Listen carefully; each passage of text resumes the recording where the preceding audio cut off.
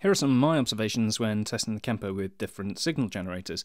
My test rig is an SSL live console with this function generator, at the moment just outputting 1 kHz test tone, sine wave test tone out of unity gain line outputs, and the operating level of the console is really important here, so I can determine what that is on this console. So I've gone for -20 dBFS equals 0 dBu.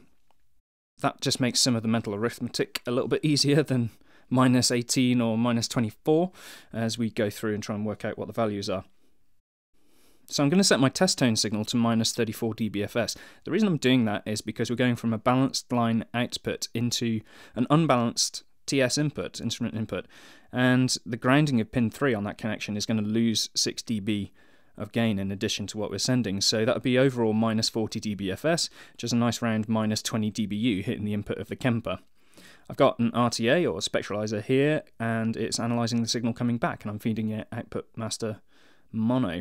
As I turn the output level up, you can see that signal returning, and the level that I measure here is -26 dBFS, which is -6 dBu. So just running through the Kemper, we are gaining up by 14 dB, and that's on this flat profile with nothing enabled. So that would be expected really, because we're going from instrument level up to line level. That's one of the duties this device performs. So if I wanted to trim that down to, if I wanted unity gain through the system, I could go to -14 dB on the output control, and if I look at it now, yep, I'm getting bang on -40 dBFS, which is -20 dBu. So that's good to know where unity sort of is. It's just shy of 12 o'clock on the control. So let's have a look at the other output level controls we've got. Here's the -12 in effect, and yep, sure enough, I see that drop by 12 dB. I'll just go back up to the full -26 dBFS signal again on the output control. So as I switch this in, I'd expect to see it go to -38 dBFS, which we do. There it goes. So that's -18 dBu. A useful figure to know. The reason I mentioned this output control is that if I go to Git+Processing as the feed point, first of all, notice that we're 3 dB down from where the main output level is, so there's a little bit more headroom at this point in the processing path, I guess for switching other processors in, a little bit more headroom, makes sense. But if I switch the -12 now, it's important to note it's not a -12, it's a -6, so this digital trim is not always -12, that's important to know, I think, and it means two things to me really, that it's applied in 2 different points in the signal path, so 2 lots of -6 dB, and it's therefore a digital trim on a button. It's not something like an analog output pad after the DAC stage. We also have a bug here. I'm running 7.4.1. I found out the switching of this -12, or really at this point -6, attenuation is really unreliable. Activation deactivation requires a few cycles of this button in order to actually action. You can see it trying to do something on those meters in the bottom right there. It gives it a little blat and before the DAC, so that's just not working properly. And it's only when the feed point is set to Git+Processing. Every other feed point I've tried seems to work effectively. So let me know if you've noticed that as well, and whether you're getting the same results on the Kemper Stage or Toaster or Rack on 7.4. So if I set the output to Guitar Studio, in the manual it quotes this as being a much higher level, so we'll see we're back up to the same output level here as main output, which is -26 dBFS, or -6 dBu in analog terms. It's the same as the stack, and it's the same as master, mono, left, right, and stereo. If I go back to Guitar Studio, this is with the -12, supposedly -12 switch, but it's another 6 dB reduction here, so obviously Guitar Studio is only affected by the first bit of that attenuation, the same as Git+Processing. So if I shuffle the feed point along to the stack, you'll see it drop another 6 dB with that switched in. So it's -12 dB at the stack onwards. So let's do some tests with the stack switched in. So here's the amp.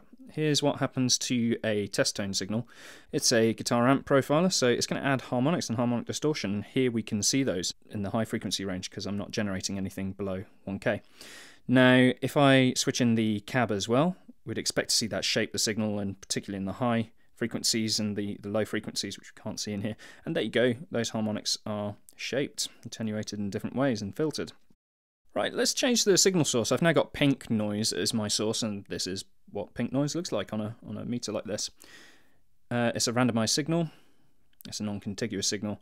So let's switch in the amp section, and here you can see there's boost and attenuation and filtering and so on going on.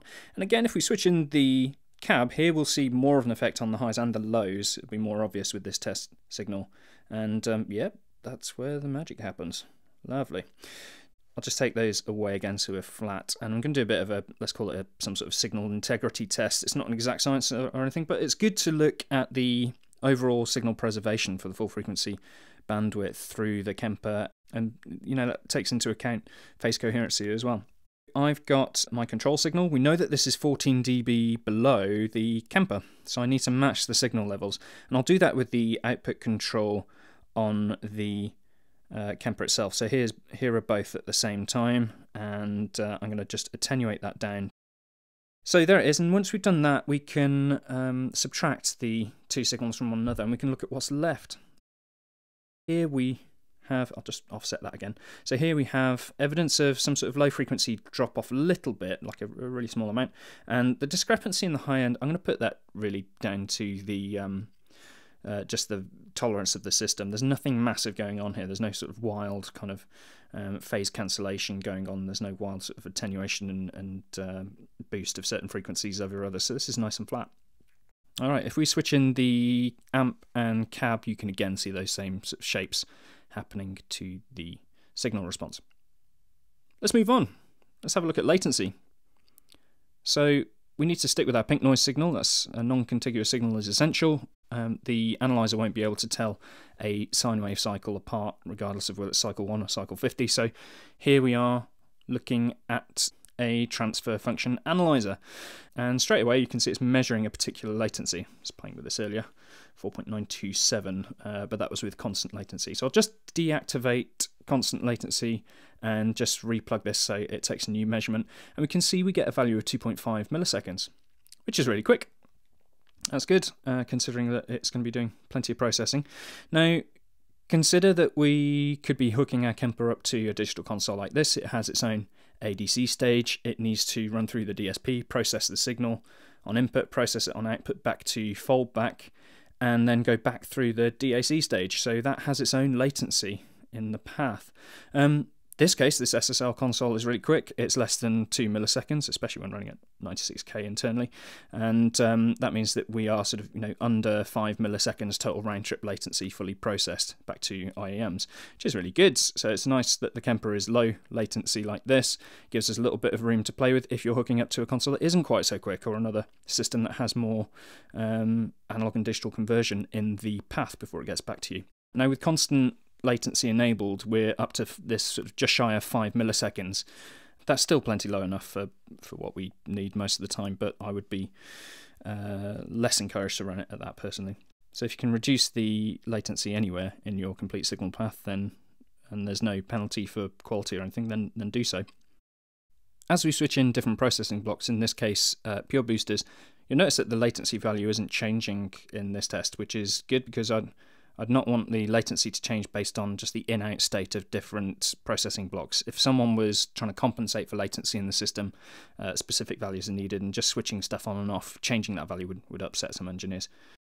With the constant latency on, obviously same result. It'd be hilarious if that changed with these being switched in and out on that setting, but of course it's still at its 4.927 millisecond value that I'm getting here.